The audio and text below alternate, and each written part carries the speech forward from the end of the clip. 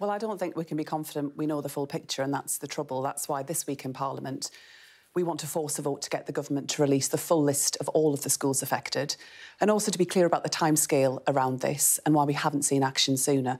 I think a lot of parents will be concerned about what we're seeing, but even when mitigations are put in place, we know it's going to be incredibly disruptive.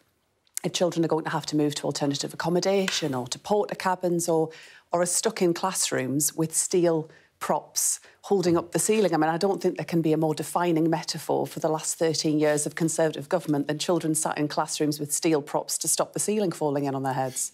But dealing with the specifics of this week, tomorrow morning, parents are going to have to make decisions. If a parent felt that their child is not safe because they just don't know and said, I'm not sending my child to school, would you support them in keeping their child away from school? I think children have missed out on so much education already. There's been so much disruption, both from the pandemic and also more recently with the industrial action that government ministers took months and months to resolve, took far too long. I know that school leaders across the country will be doing everything they possibly can to make sure that children are safe. But I am concerned that we hear reports of engineers, structural engineers, being sent into schools to do a further assessment of what's going on. I think that's why ministers need to come clean, be upfront and be honest with parents about what we're facing right now. Yeah, but at 7:30 tomorrow morning, you're a parent yourself, you may have to make a decision because you don't have the information, your head teacher doesn't have the information. If a parent said, my child is not going to school until I am absolutely sure, would you support them in taking that decision? I want children back in school, both as a parent and as the Shadow Secretary of State. I think it's really important they are there. But the way that we can assuage parents' concerns, the way that we can give that reassurance is for ministers to make a statement on Monday to the Commons, to give us the full list and all the detail. But the problem is that we're talking specifically about this form of crumbly concrete RAAC. I mean, there are wider issues across the school estate, and this has been allowed to develop. I get that, but for parents watching now, they're thinking about what happens in the next 24 hours. And what I take from what you said is that you would essentially not recommend parents take decisions into their own hands. They basically take whatever the school tells them. And if the school says, actually, it's fine, then send your child to school.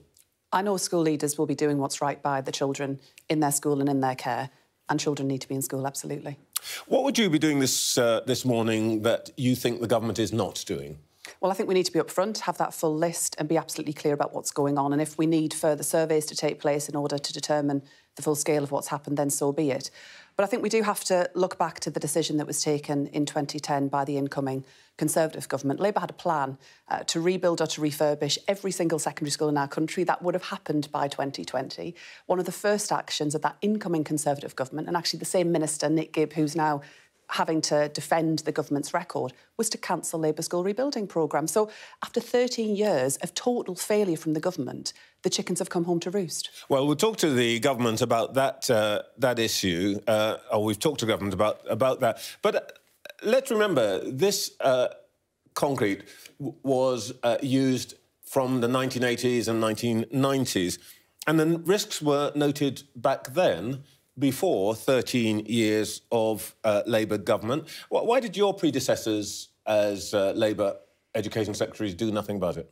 Well, Labour had a major school rebuilding programme, the Building Schools for the Future programme. We recognised that many schools, even setting aside this issue of crumbly concrete, many schools were due to reach the end of the lifespan, the time that they were designed to be built for. That's why we rebuilt and refurbished schools the length and breadth of England. And then to have the first action of the incoming Conservative government was to stop that and never to put in place a proper plan to rebuild schools. But you left schools with RAAC in place. Well, the risks have become more apparent as time has drawn on. But as I say, every single secondary school in England would have been rebuilt or significantly refurbished by 2020 had the Conservatives not scrapped Labour's plans. I think it's complete negligence on their part to scrap a perfectly good plan, to not put in place a replacement.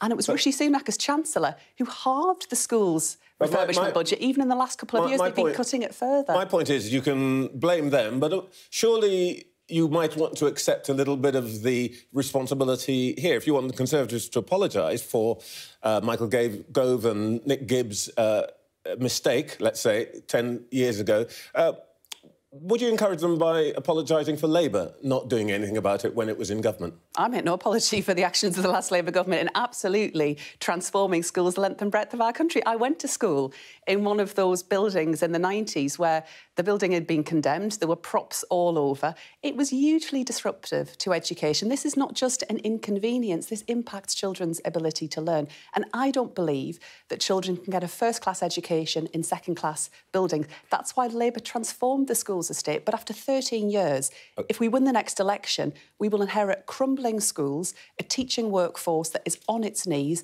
and rising levels of child poverty and real pressures that families are facing. So as in 97, it will fall to the next Labour government, if we're fortunate to win that election, to do all of that once more. I want to come to what you might or might not do if you form a government, but just before we do that, can I just ask you about your plans for the cost of school uniforms? Every parent's going to be thinking about that right now. Absolutely. And, you know, the return to school is an exciting time, but it's a big cost pressure for lots of families too. And the rising costs that we've seen and the fact that lots of schools are insisting on a range of branded items really drives up the costs to parents and to families. And that's why I'm saying that we would strengthen the guidance and we would insist that schools cannot insist on so many branded items, blazers and the like. We would allow them to do that, a maximum of up to 3 for uniform and PE kits. That would save families potentially hundreds of pounds every year in reducing that cost, making sure that children do look smart, that we respect schools' ability to determine uniform policy. But in the middle of cost of living crisis, we've got to cut cost to families too. All this is going to cost you money. Your colleague, Rachel Reeves, has been pretty iron-willed on saying you're not going to spend any money that you haven't got. What are you going to do if you turn up in government and you find there isn't the money to do all of these things? Rachel Reeves is absolutely right to insist that the cornerstone of any Labour government has to be around financial security and about making sure the economy is in a stable position. We saw what happened last year when the government crashed the economy, were reckless and cavalier in their approach. And the consequences that people are facing right now is a direct consequence, more on their mortgages, rising bills. These have real-world consequences. So, yes, absolutely, an incoming Labour government would face significant challenges about the pace and the scale of what we could do. But we have to grow the economy, and that has to be on the basis of a firm foundation. I want to ask you about the nature of an incoming Labour government. We may be no more than 12 months away from a general election. And I think many people would say we still don't quite know what Labour stands for. But there are some people who think they do. I want to show you something.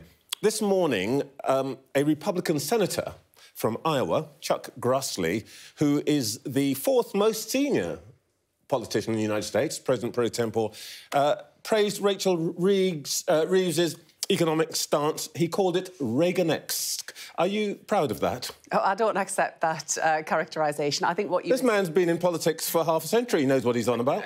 Well, he's entitled to his view, but I don't agree with that characterisation. I think what you will see with Rachel Reeves, if she is the next Chancellor of our country, is a real focus on doing what's right by Britain's families. So making sure we're growing our economy, easing the cost of living pressures that families are facing, but also looking to the long term, how we build a more resilient economy, how we make Britain proud to be central on the world stage once more. I get all of that, but what we hear from Rachel Reeves and Keir Starmer is we will follow the plans, we will be stuck with the Tory spending plans, we will not do anything that betrays indiscipline and so on. You've got a year to define Labour.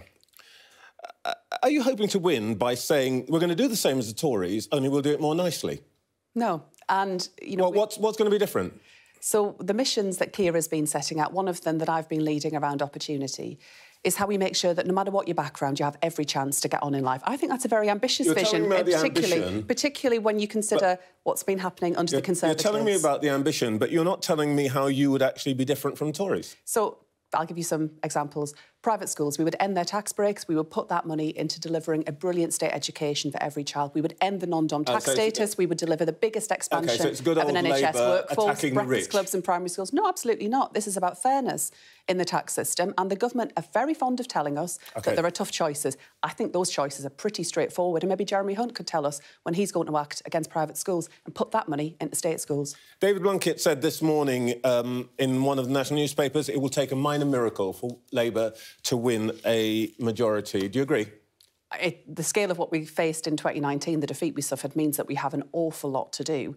We're fighting hard for every vote. We take nothing for granted.